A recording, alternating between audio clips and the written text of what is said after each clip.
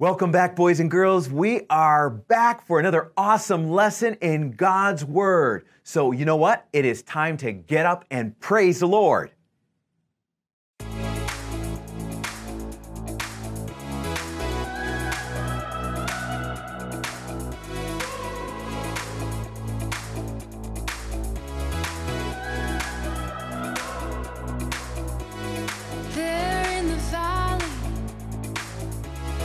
All that I need. When fear is surrounding, your love guarded me. Goodness and mercy have never forsaken me. You've gone before me, you scattered my enemies. I will rest in the hope of your promise.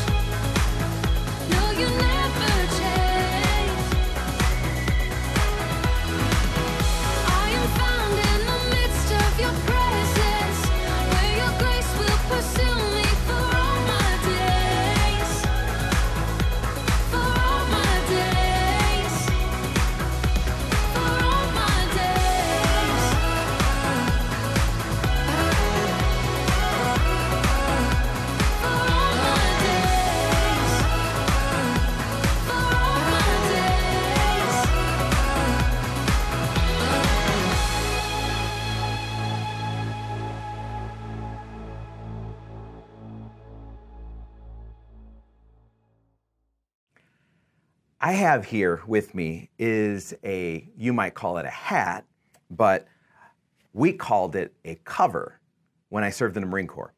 And as you can see, it's all nicely ironed because it had to be all professional and looking neat. And so it required a lot of detail, attention to detail.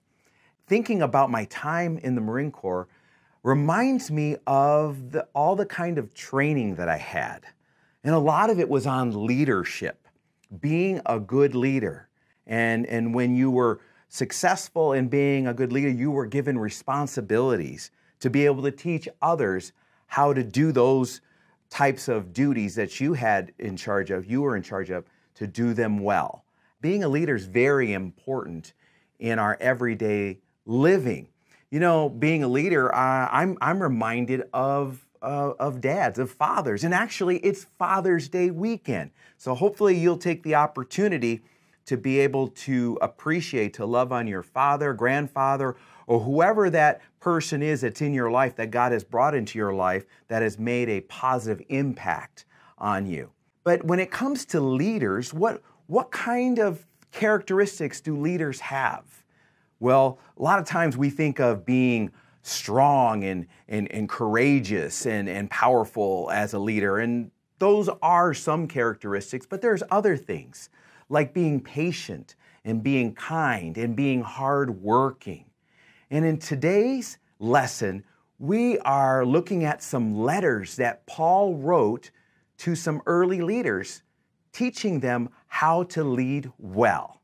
More on that in a moment, but we're going to take a look at where today's story fits in with our giant timeline. 3 weeks ago, we learned about how God rescued Peter from prison. Enemies of the gospel, like King Herod, were trying to stop the church from growing, but God still had plans for Peter. 2 weeks ago, we learned about the Holy Spirit calling Paul and Barnabas for a specific purpose.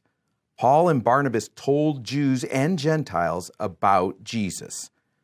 Last week, we learned that some churches struggled with division over things that weren't super important. Paul explained that the gospel unites all kinds of people in love. This week, we will see what God expects of leaders in the church and how leaders can effectively push the church to accomplish our mission. Now watch this video.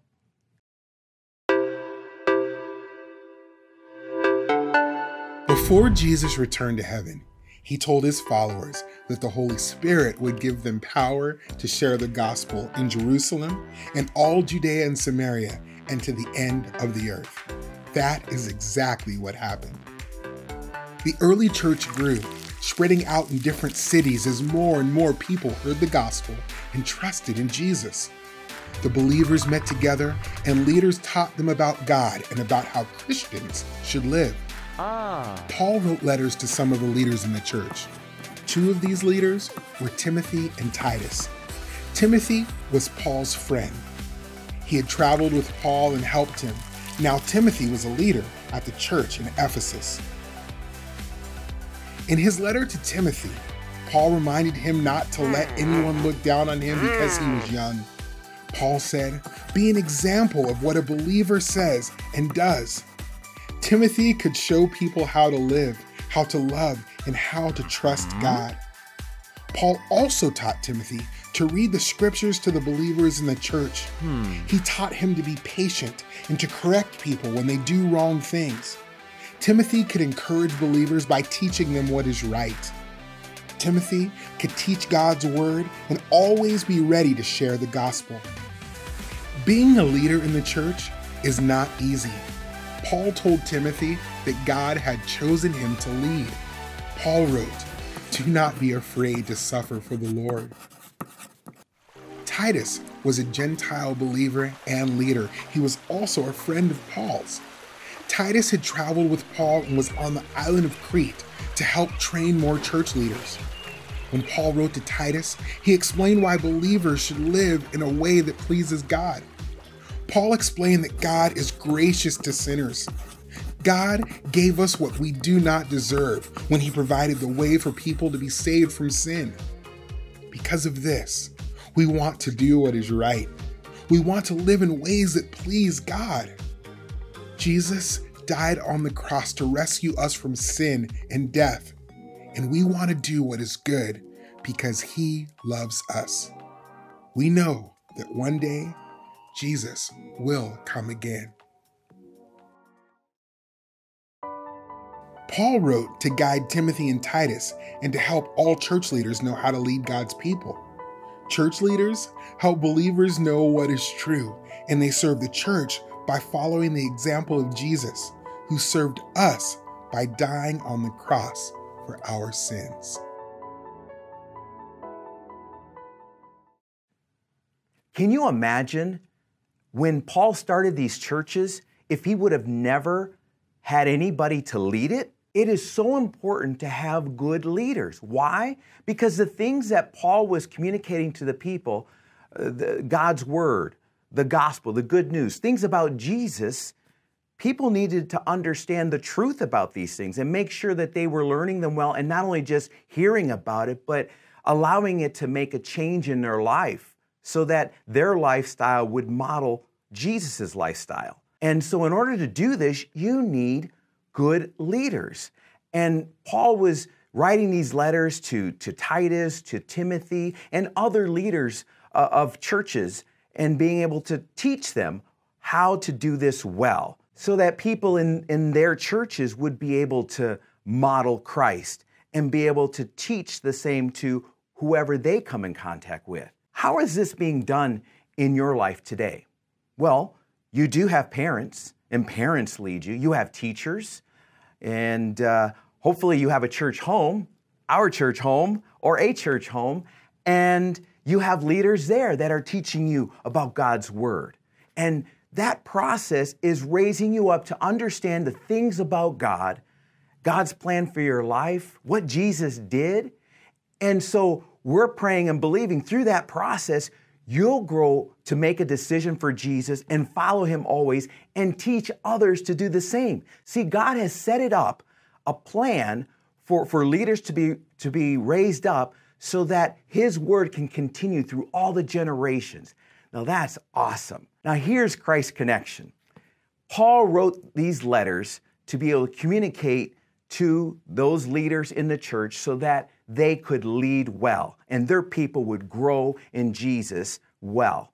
And so it is so important for us to keep this in mind, to have leaders to help us grow in Jesus. And you remember our big picture question and answer? What is our mission as Christians? Our mission is to make disciples of all nations by the power of the Holy Spirit. God gives us wisdom and courage and strength to be able to carry the mission to the whole world. That is our job. And it's important for us to learn how to lead. And when we do that, then we will be able to lead well and we will be successful in our mission.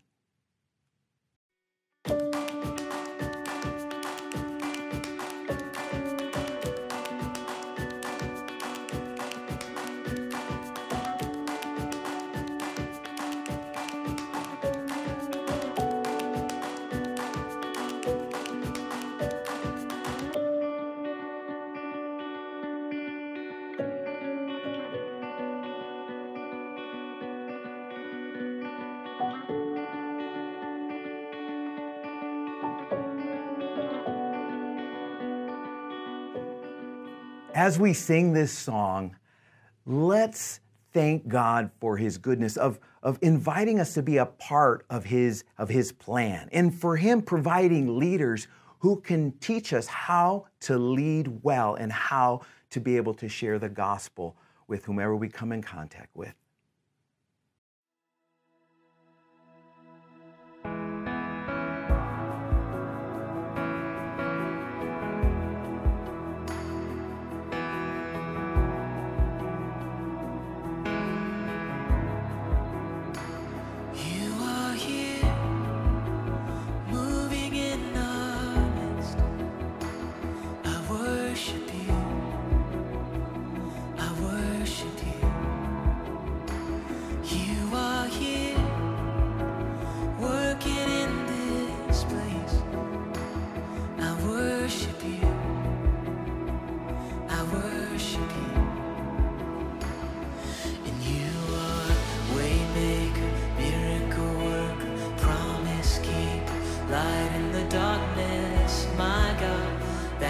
is who you are. And you are waymaker, miracle worker, promise keeper, light in the darkness, my God, that is who you are. You are here, turning lives around. I worship you, I worship you. You are here and you're healing every heart. I worship you, yeah, I worship you. And you are waymaker, miracle worker, promise keeper, light in the darkness, my God, that is who you are. And you are waymaker, miracle worker, promise keeper, light in the darkness, my God, that is who you are. And that is who you are. Yeah, that is who you are.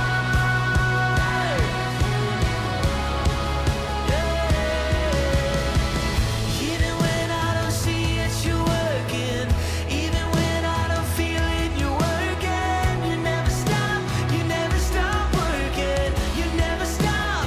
Jesus, you are waymaker, miracle worker, promise keeper, light in the darkness, my God, that is who you are.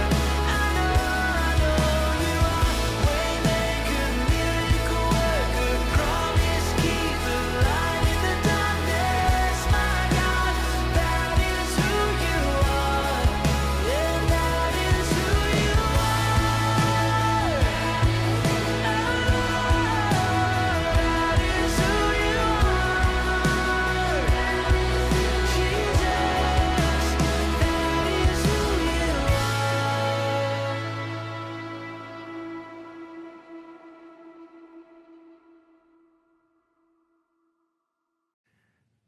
Our mission is to make disciples of all people, of all nations. And in order for us to do that, we need to learn how to lead well. And God will provide the people in your life to help you do that. And so let's make sure that we are learning, we are lifelong learners, and that we are open to all the opportunities God sends our ways for us to be able to lead others to Jesus. Let's pray. Father, thank you that you provide leaders for us. Help us to be humble and teachable. Give us wisdom to trust and obey you.